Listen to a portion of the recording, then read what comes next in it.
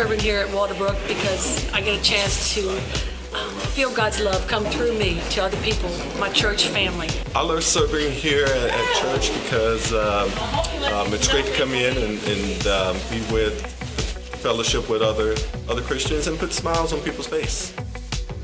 I love serving at Bear Creek because it's my faith family. I like serving at Bear Creek because it helps me do the lights and the media, and I get to help with the service and even pay attention to the preacher. I love serving with the kids because Jesus was a servant. I love telling them about Jesus, and it also makes me feel like I belong with the next generation. I love serving at Bear Creek Children's Ministry because I love teaching children, and it's so rewarding. I love serving with the children for the open and natural relationship they have in living with Christ. I love to serve here at Bear Creek Baptist Church because I love to meet people where they are. I love serving at the Creek because I have the opportunity to inspire and invest in teenagers. I love serving at the Creek because I can make an impact, an internal impact into the lives of the youth of the next generation. I love serving at the Creek because it's what I feel God has called me to do. I love serving here at Bear Creek because the community here is great. I love serving at Bear Creek because I love serving the Lord. A mí me gusta servir a Bear Creek porque a mí me gusta servir a Dios. A mí me gusta servir en Bear Creek porque amo a Dios. We love serving at Bear Creek just to be servants of the Lord. There's no greater feeling. And love greeting everyone in the morning and seeing their smiling faces. I love serving with my dad because I can see all the amazing smiles on people's faces.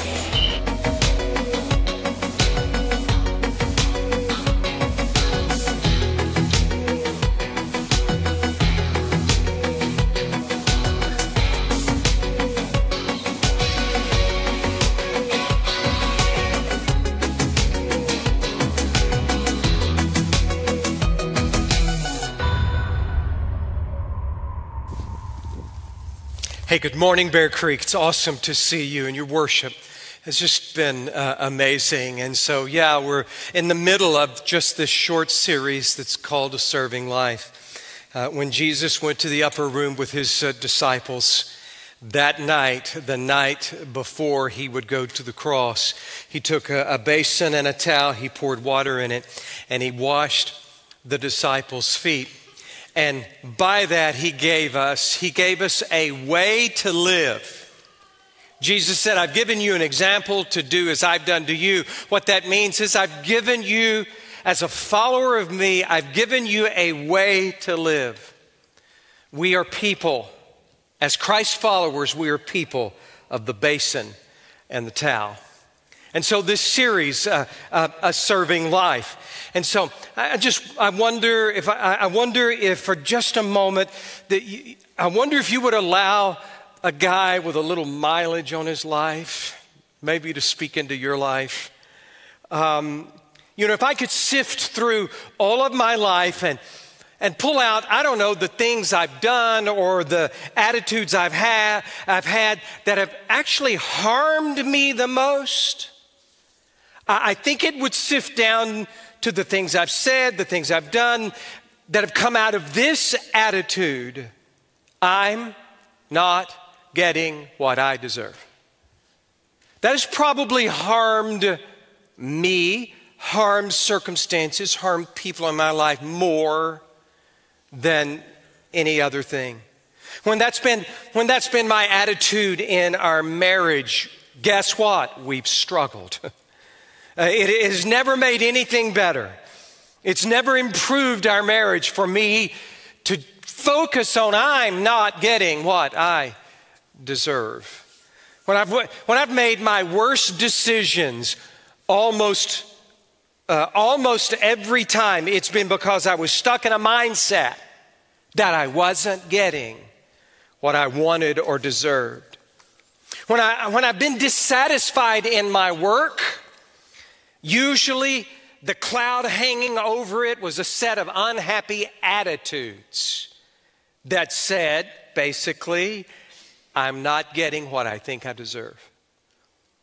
But then sifting through all of the really meaningful experiences of my life, all the good things I've been through where something really good was the outcome, most of the time I've been like surprised by them. And most of the time they've happened when I wasn't thinking at all about myself or what I wanted, what I deserved, or anything about me at all.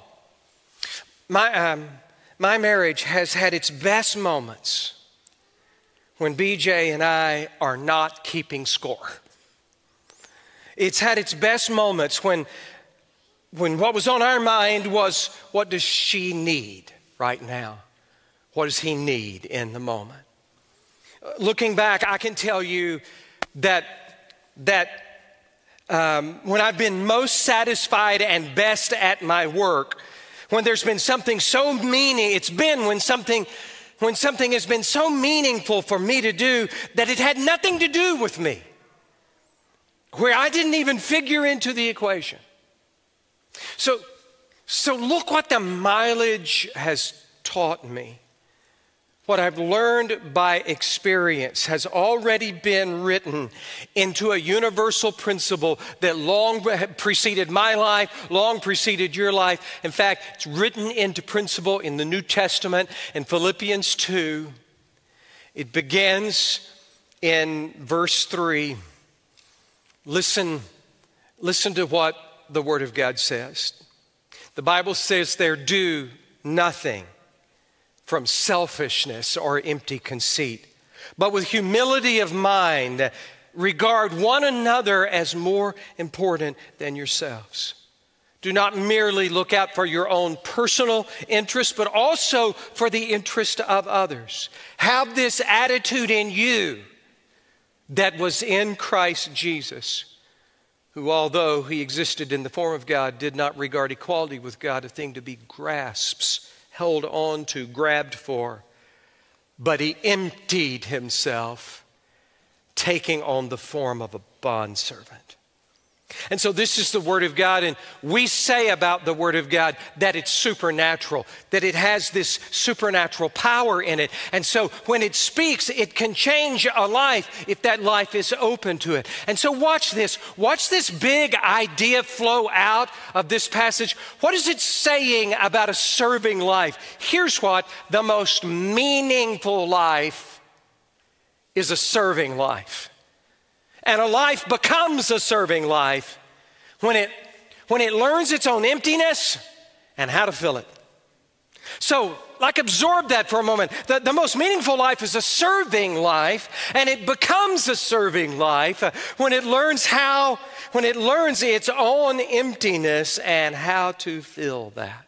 I want to show that to you in the moments that we have here. How to fully embrace a serving life. And so I want you to watch this progression through this passage. First of all, I want you to see in that very first verse, the emptiness in us. The emptiness in us. And that's found in that first verse, in that first phrase, where the Apostle Paul writes, do nothing from selfishness or empty conceit. From selfishness or empty conceit. So look, what Paul is telling us there is there are two words that describe us. Every human being, there are these two words that describe us, and they describe our emptiness. What are those two words? Number one, our own selfishness. It describes us. You know, almost every major happiness study in the last 20 years will say this. Listen closely. They almost all congruently line up and say this singular thing, that living your life based on how everything, every moment affects you, living your life on whether you're getting what you want in the moment or not, living your life on the basis of whether or not you're doing better than someone beside you, is the surest way to misery and unhappiness. And that is what is at the core of our soul, our own selfishness. Because once you start evaluating your life on the basis of whether everything that's happening to you actually pleases you in the moment, you'll discover that that's feeding something. It's feeding a hole in your life that has has no bottom to it. It just makes you hungrier and hungrier. More for me never fills you. It only makes you less and less and less filled, less satisfied. I saw a study done of millionaires by Harvard University 2018. So it's just a few years old. And so in this serious academic study, the millionaires were asked, how much more money would it take to make them happy? And so the number one answer among all millionaires was this: 100 times more. 100 times more. The answer was the same for those who were worth 1 million and those who were worth $100 million. I mean, think of that. Think of just the miracle, the improbability of getting there, $100 million, and that's not enough to make you happy. It's now going to take $1 billion. The lead researcher reported that the problem for so many of us, he was looking at these millionaires, is that they discovered they're basing their happiness on comparison to others.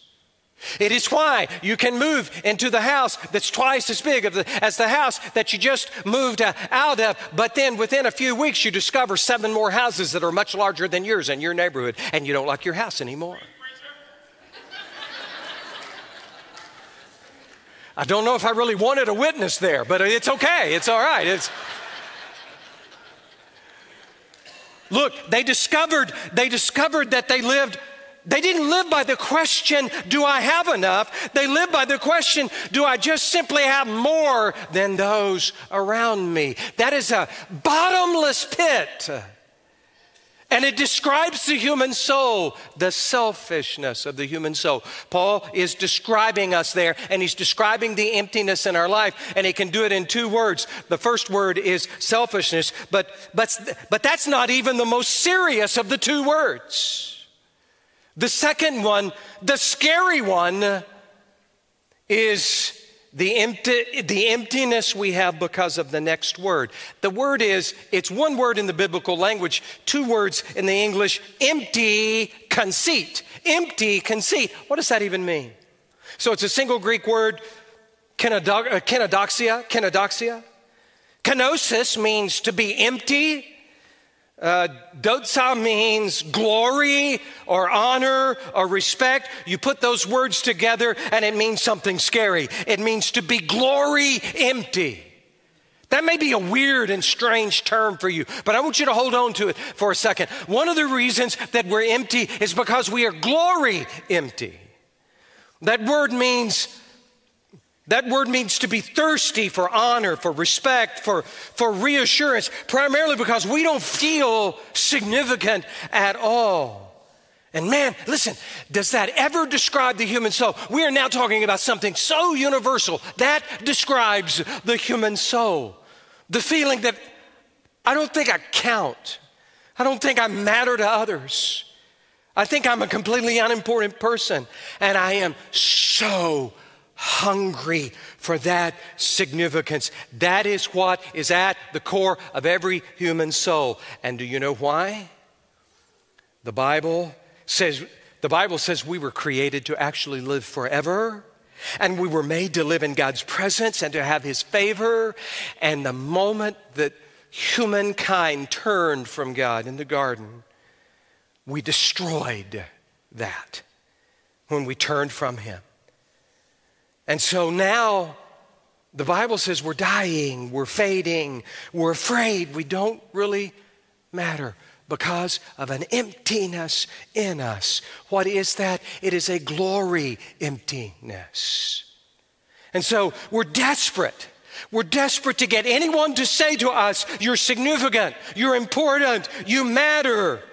That's why we're glory empty, and so we go around trying to get it filled in any possible way we can. And so the Bible says the progression to a filled life is the progression to a serving life. And the first The first is a realization, and that is to realize the emptinesses in us, our selfishness and our glory emptiness.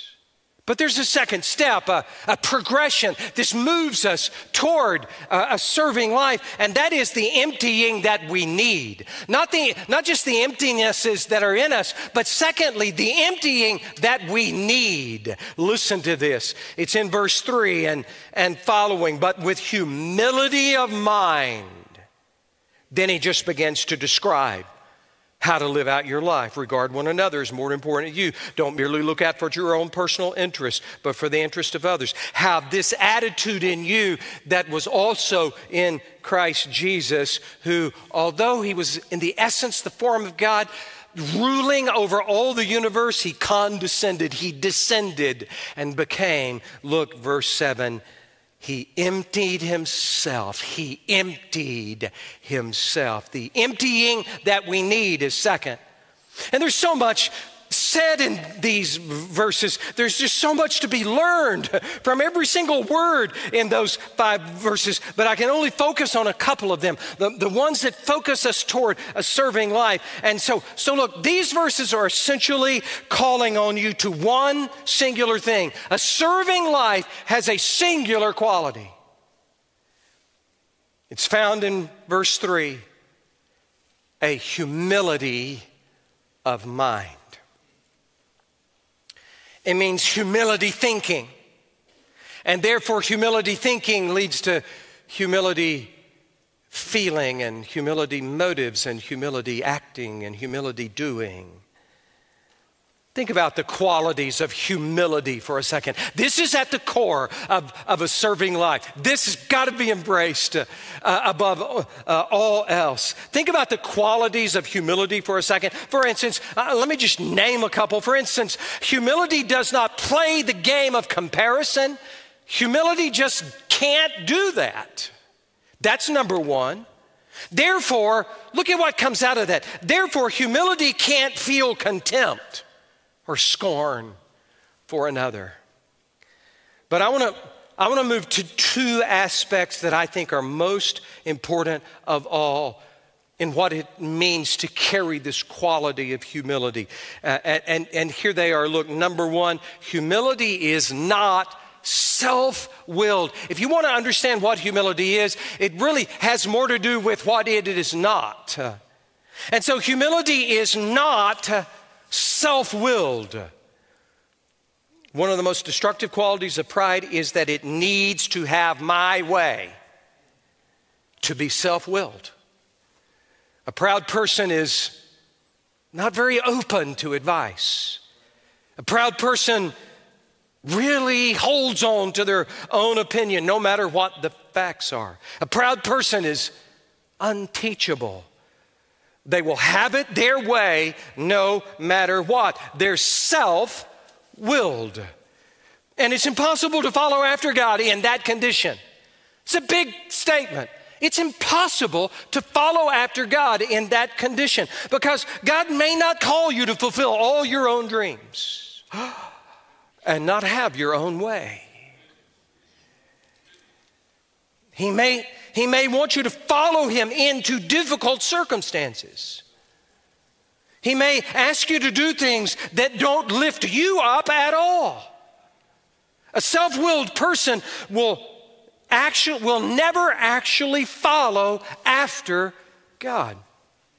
That's what makes it so dangerous and insidious. And so therefore humility is not self-willed, but there's a more surprising aspect to the core of a serving life heart. And that is, the more surprising one is that humility is actually not self-conscious. You don't think of humility like that, right? We think that the proud person is the arrogant braggart, lots of swagger. But pride, more than anything, is insecurity. It's the insecure need and thirst to have the glory emptiness filled in us. Pride comes more from feeling inferior than it does superior. And so if you're constantly, listen to this, if you're constantly beating yourself up, always down on yourself, constantly worried that you're going to do something to make others look down on you, guess what your problem is? You're proud.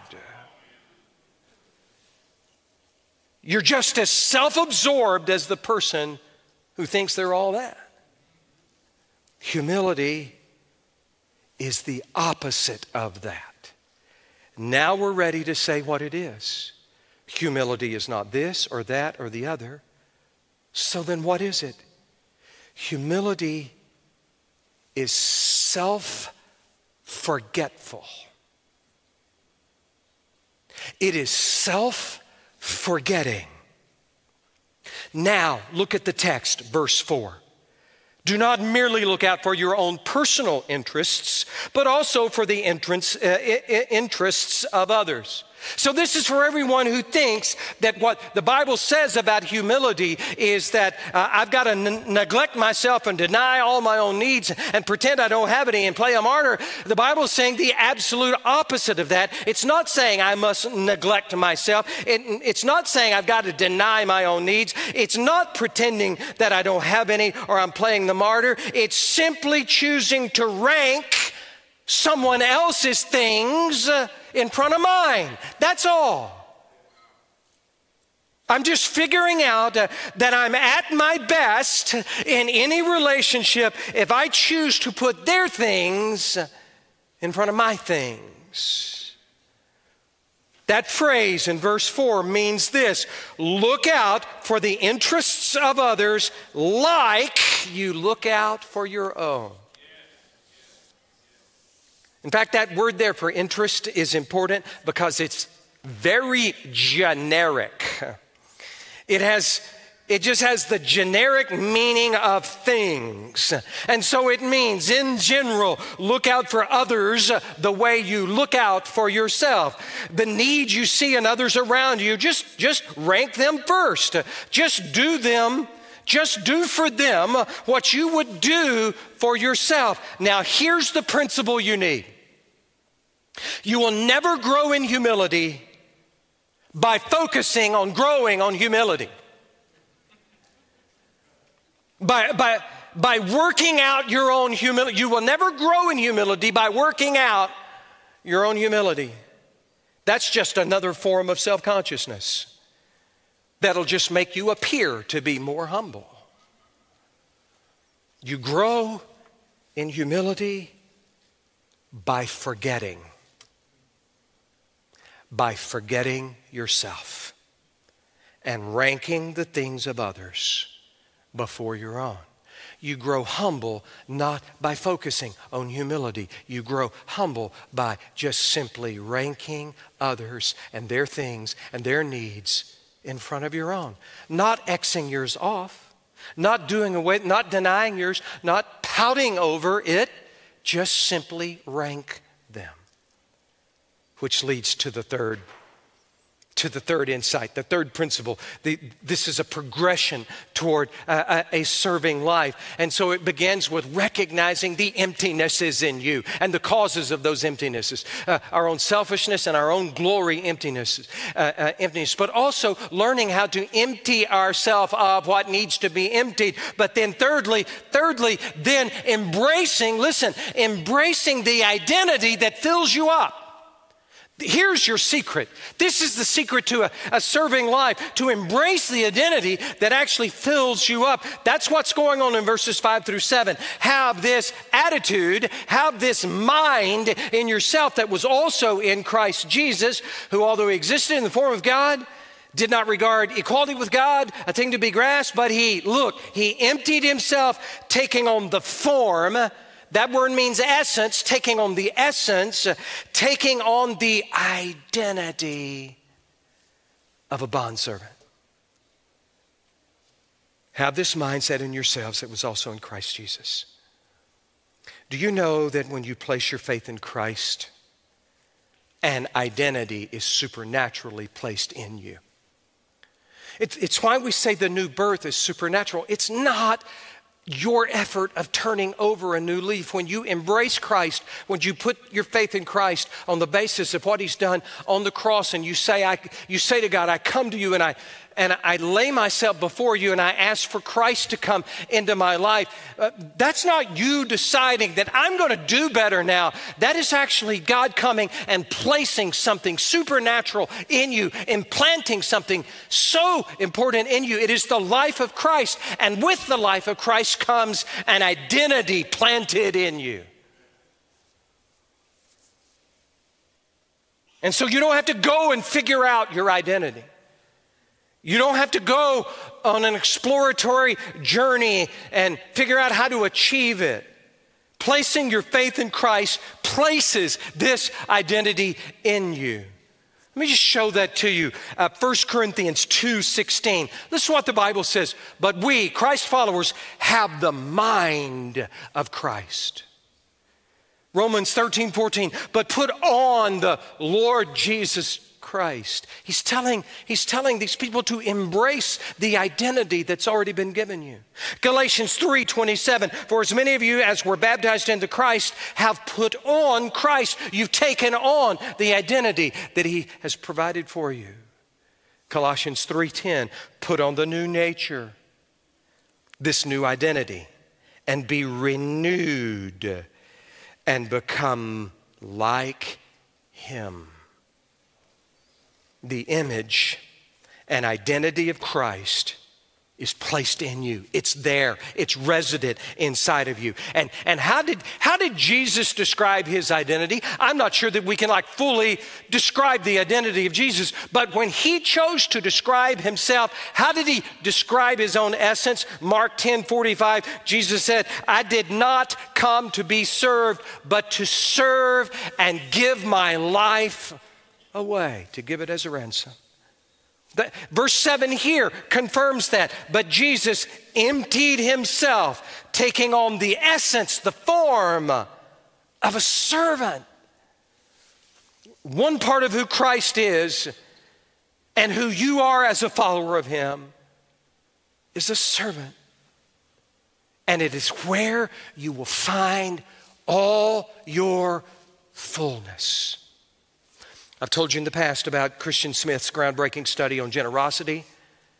Now, he defines generosity as giving yourself away. Of course, it involves money and possessions and time and all kinds of things, but in essence, it's a serving life. It's giving yourself away. And so out of that study came a book as well called The Generosity Paradox. And so he sort of concludes it all this way. Just listen to it. I'm sort of summarizing it all. He just wrote, it's paradoxical.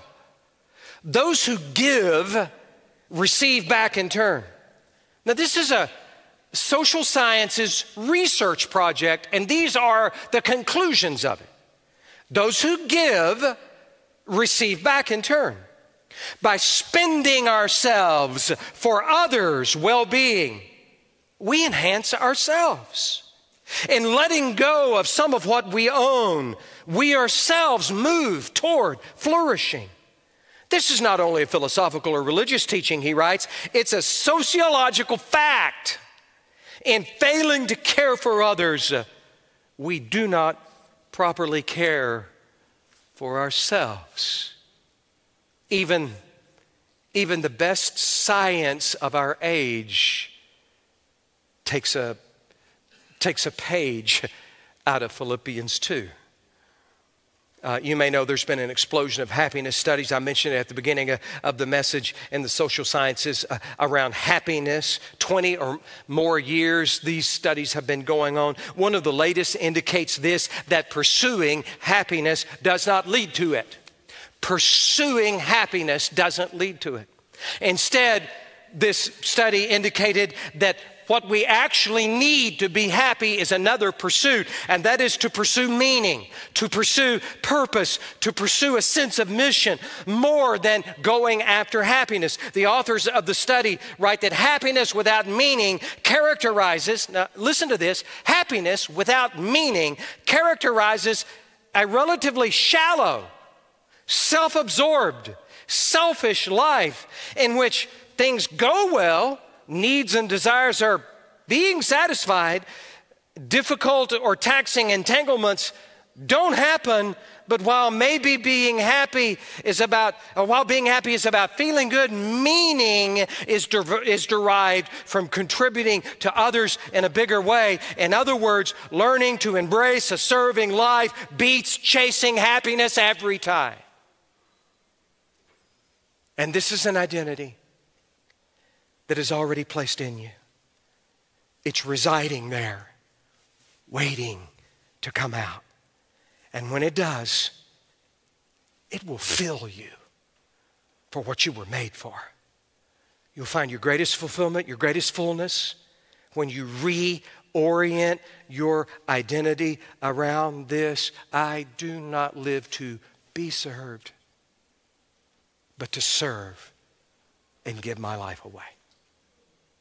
I'm going to ask us to bow together.